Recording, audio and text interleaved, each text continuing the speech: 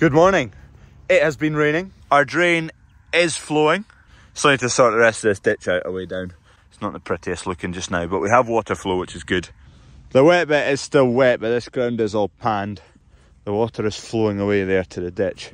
It's needing a bit more water before it goes away down the ditch. There's a fair bit of water flow coming out the bottom pipe. So a bit of that will be coming from here, obviously. The issue is the depth of that pipe and the depth here. There's a low bowl here, so we might have to top this bit up with soil. I think that'll be the next thing to do. Shift a bit of soil in here, bring the levels up, effectively lowering the water table relative to where the crop sits. Just gets you a level down to where the water's to run away to. But there's water moving now. True test will be in the winter. I'm just ordering bits now for the returns conveyor here. So Kev and I have just been having a look at it. Dunk pulled it out for us. And there's 6 of these needing replaced. What's happened is these rivets have failed, and there's a lot that have failed. See, that one's failed. And the issue is, this side is fine, intact, no problem. But the back side of them, they're really thin. So there you go. You can see the lip of that rivet is cracked off. There's just a little bit hanging on that's left. That side's not too bad. But the rivets are all just failing. That one's failed. This side of them seem to be fine. That side, not so fine, a lot thinner. There you go, there's another one that's just about to fail. There you go, you can see that crack forming there on that one. During the season we did repair a few, so that was one we put a bolt into. There's another we put a bolt into. Another bolt, another bolt. That one's failed. Another bolt, another bolt. It's the quality of the rivets. It's very poor. That's 4th season of that combine. I'll do roughly 1,000 acres a season. So 4,000 acres and those rivets are knackered. I'm undecided what to do right now. We're gonna have to drill out all the rivets. So I'm undecided as to whether to replace them with rivets or replace them with bolts. Nylock nuts, I don't know yet. Kev and I are just going to change the power harrow tines on the drill. The mechanism that holds the tines in, there's a few bolts missing, so I need to go and get them from sellers, and sellers are also the guys who do our combine. So I'm going to speak to them. I need to order at least 6 flights and then speak to them, one, if they've been having that problem, which I think they will definitely have been having that problem elsewhere. Has anyone else been seeing this? 2021 6700 class combine, returns conveyor, rivets failing. Dad must have collected these yesterday or this morning. Power harrow tines. Right, I just need to see what bolts are missing under here. So you can see there's a bolt missing. So I'm not sure why these bolts come loose. I don't know whether we're wearing these tines too far down and the mechanism's in the soil too much. Anyway, there's only 2 needing replaced. Last winter we did quite a few of them, maybe 10 of them. A lot of nylock on them all, so we've 2 that have come out since then. So I'll go and pick up a couple. Have you noticed my lack of defender? It's broken down again.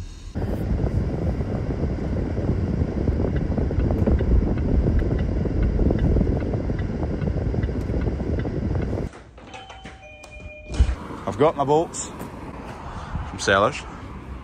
I've ordered the flaps and they're going to price up bolts for replacing all the rivets. I spoke to one of the mechanics and yeah, just been changing them out to bolts, ones that have gone on other combines. So nylock bolts, 6 new panels we need. It's not a pressing job, but do it now, put it all back together, and then we know come harvest. Next year, we're good to go. Now I am to Parry bound to pick up a head scoop.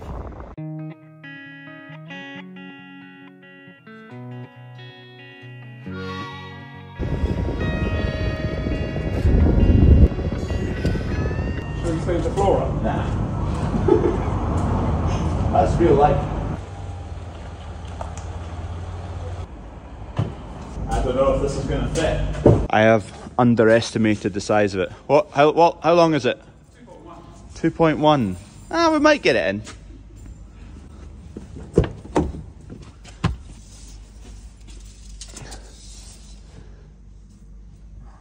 If it fits that way, it can hang out. I could just leave the tailgate down. Right, let's try it. Oh, she's there? Yeah. Oh, she's sitting on the road. Wow. Straight in the road. You got that side? Yeah, I've got that. Usually there's more Tapari kit kicking about in here. These are race wells, 1, 2, 3, 4, 5, 6, all spoken for, heading out very soon. These crushes, I think there's 6 there, 4 are spoken for. This big hydraulic crush with a shedding gate on the front, sold. There's another big race well here. A sheep thingy-mabobber. I don't do sheep, nor do I want to. They've got 6 containers coming over the sea, have you? 5 landing before Christmas. Busy men at Tapari. I'll be needing a bigger commission. Like a glove. Job done. See you later. Head scoop is in. Just need to fit it. Scream or cry, ball game on. Laying on the floor, singing baritone. 10-line leads to that gentle place between a collarbone and a stone cold face. Right, done. Power hard point's done. 2 bolts changed and we've tightened up the rest of them. Oh, more and more. I just won Tom Lamb's pit. Mr. Tom, can you come and build me one? I've got a location where we would build a new workshop if we were going to. It kind of depends on what happens with the hens. So if we upgraded the hen sheds, which we're needing to do, we would integrate all the egg grading systems into the sheds, and we'd do away with that. Through that doorway, egg grading shed in there. And then if we did away with all that, basically everything under that roof would be a workshop. There's a parting wall down the middle, knock down that, maybe build a bit of a mezzanine. It's all just a bit higgledy-piggledy, and the door's not very big. You can't get the drill in, so that's what we'd do, but it kind of depends what happens with the hens. Tatty dressing. We're dressing spuds, bagging them into 5 kilo bags, taking any of the bad ones out, which the cattle will eat, and taking the big ones out, which we'll use for baking potatoes in the farm shop. Dad's up the back, he's taking out the duff ones. Ked's reloading the wee bags. I'm sealing them and piling them up on a pallet.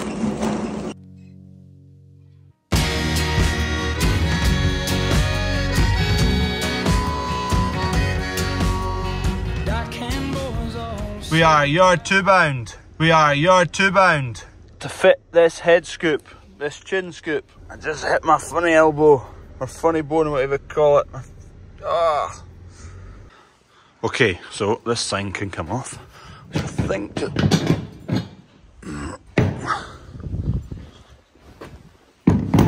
it's just a case of bolt hole, bolt hole, bolt hole, bolt hole. Depending on where it sits, we'll need to drill a new hole here for that pin, but we can figure that out after.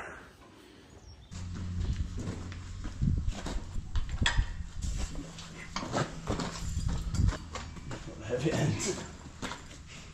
Not too bad, actually.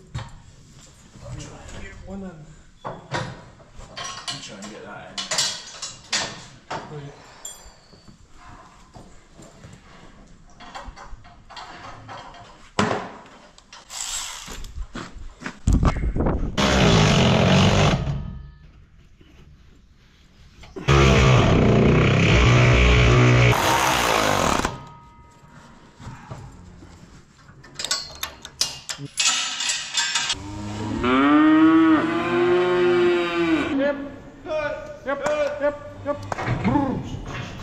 We're going to run some cattle through it. We need to weigh a batch and we'll test the scoop.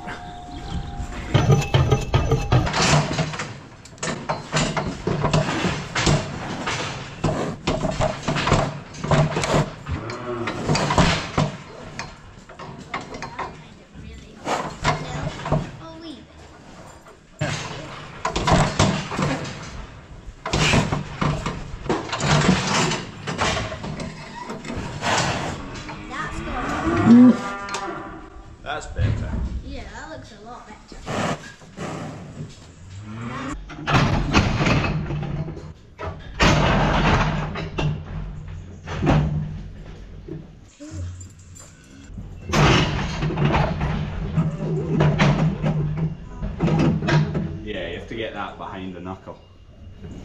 It's not a cow, it's not really. After a bit of fiddling, we've got the scoop working. We won't be using it till the winter time when we're going to bolus our cows, so we'll see more about it then when we're bolusing them. Just now, we've got a batch of cattle to weigh, so we'll quickly get through them.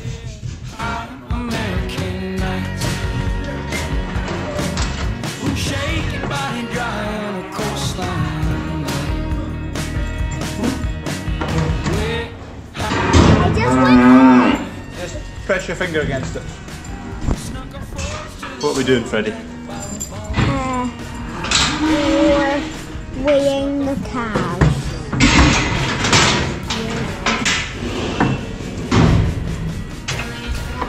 Okay. Can we go over?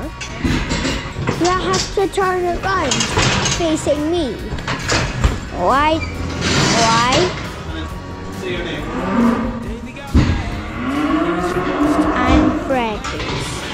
Say hello, my name is Freddie. Hello, my name is Freddy.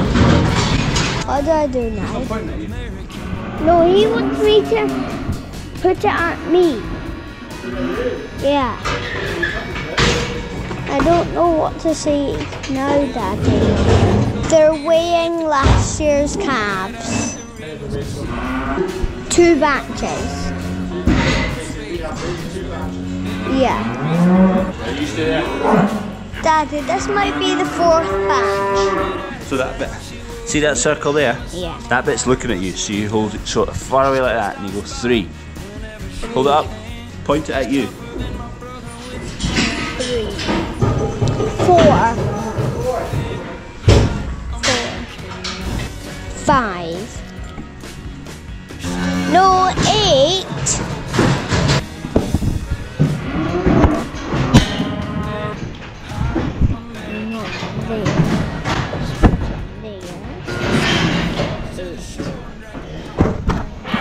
I was thinking those last 2 cattle were growing like thunder, but it was because we'd added that head scoop, which is 60 kilos, and not zeroed it. So I think that's it. I've got the head scoop figured out. They just need to get like the knuckle of their forehead past the back bar, which we didn't have in the first place. That's 11 weighed or something. There's another 29, no, another 19 to go. Good, come on. Right, this is the last of them. Come on. How many? That's that batch, all weighed, done and dusted. There we go. There's 2 in there.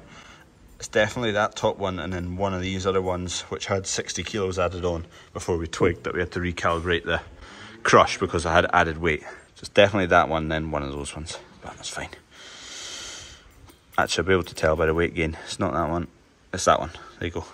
6.38 kilos a day. That's a bit extreme. Whereas the rest of them, 2.3, 2, 2.7, 1.9, 2.9, 1.5, 3, 1.8.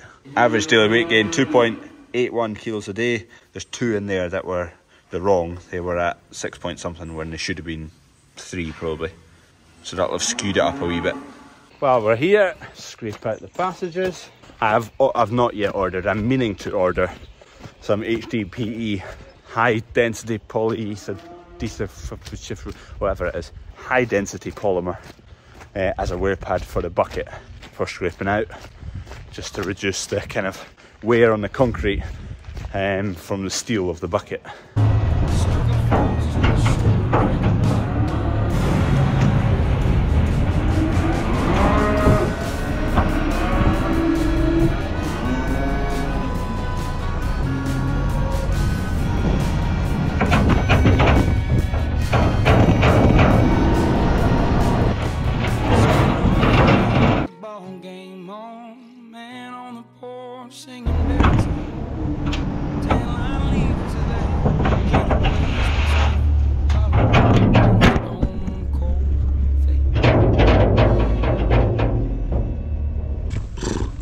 That was a close one.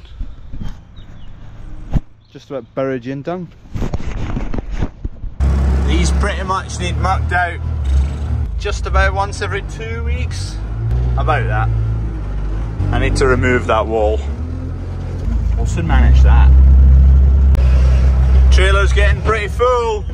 Kev's just going to take that and dump it. There's still 2 bucketfuls left in the bull pens though, so I don't think I'm going to fit them in, because that's not got a tailgate that lifts all the way up. You can't overfill it or it jams. I've squashed it down as best I can. What's the predictions? Is Kev going to phone me in 5 minutes and say you'll need to come down with a forklift to unjam this trailer? I don't know if it's better not squashing it down, because now it's all about one big lump and it'll just slide out of the trailer and jam, versus if you don't squash it, it's kind of loose and it can work its way out. But too late now, I've squashed it down. That trailer's in some state. It's not been washed since it was shifting hen pen. Hey lads and lady, is your abscess getting smaller yet? Has it moved? Oh, you've got a lump further up. Right, I'm gonna have to have a look at you.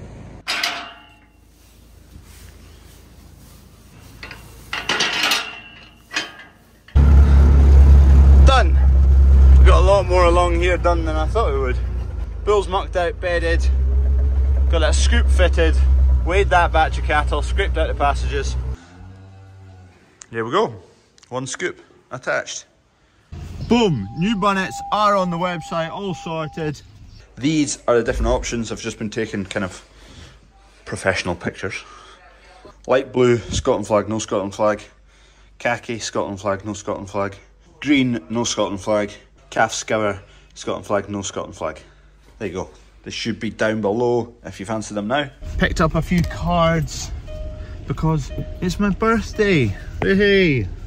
Actually, I'm not a big fan of my own birthday. But what we'll do, we'll use the birthday as a sales pitch. It's my birthday.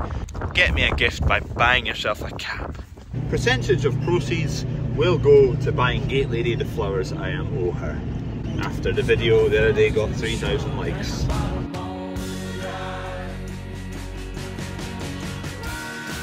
Gate Lady's utilising a gift I got you a few years ago. How kind I am.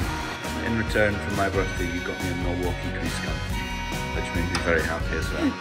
Look at it.